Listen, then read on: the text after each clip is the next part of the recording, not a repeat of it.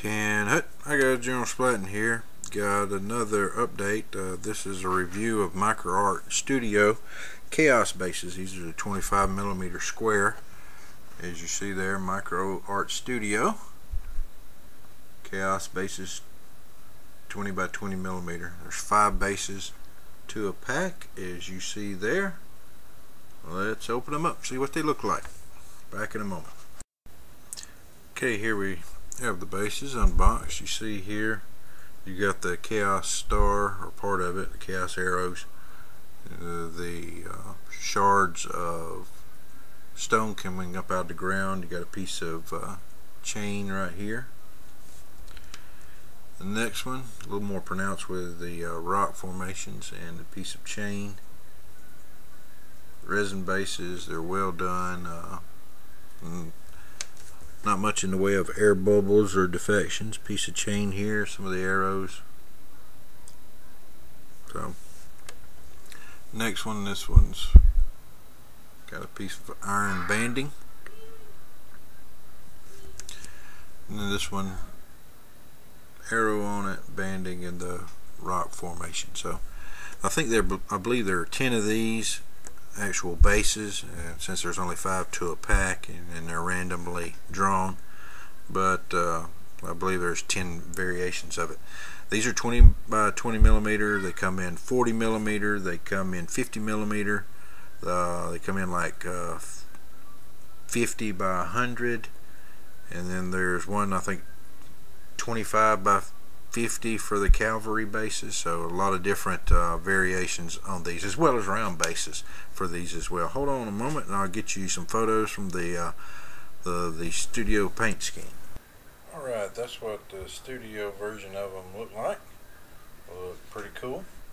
So I'm going to paint up one and see what my version looks like. Back later. I have the bases done. I want to mention right off the bat that I had these primed in gray, and before I painted on the black edging for the bases, the burning effect really blended in more with the base and its surroundings. But when I added the black edging, they really jumped out after that. It really frames it up nice. So if you're going to get these kind of bases, be mindful of that. To paint the edges darkly, I suggest black, but that might not fit with your army. It will really make a tremendous difference on seeing the base there. You see the brown and rust effects on the chains and the banding. As I pull them upward, it's going to look more gray and uniform all the way around. But here they are. They turned out great. One thing I want to mention though, if you get these bases, be mindful of the fact that you might have some difficulty with basing the figure on there. If you've got a rank and file flat-footed figure where they just stand there, then it's going to be difficult to use these type bases. This is a perfect example of why. As I turn this base sideways for you to see,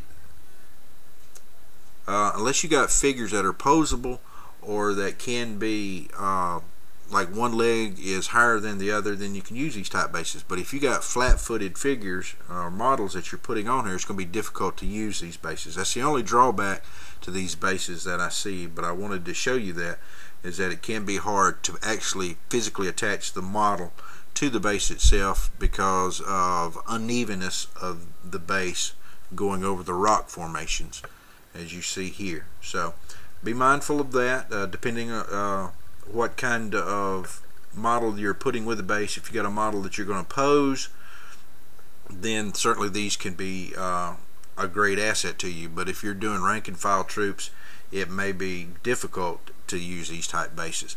Wonderful bases, great product. I think they turned out pretty cool.